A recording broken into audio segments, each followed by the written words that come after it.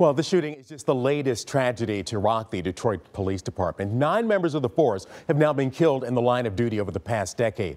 The names and faces you see here are all killed while serving the people of Detroit and the city of Detroit. Officer Fadi Shakur died after being hit by a hit-and-run driver last August. Now, in February of 2018, Officer Darren Weathers was killed in an accident during a training exercise. A month prior to that, Glenn Doss Jr. died while he was shot responding to a domestic violence call. In October of 2016, Officer Myron Jarrett was killed by a hit-and-run driver. A month earlier, Sergeant Kenneth Steele was killed. He was shot while chasing a suspect at the scene of a carjacking. Officer Patrick Hill passed away October of 2013. It was 6 months after he was shot by friendly fire while tracking down a murder suspect.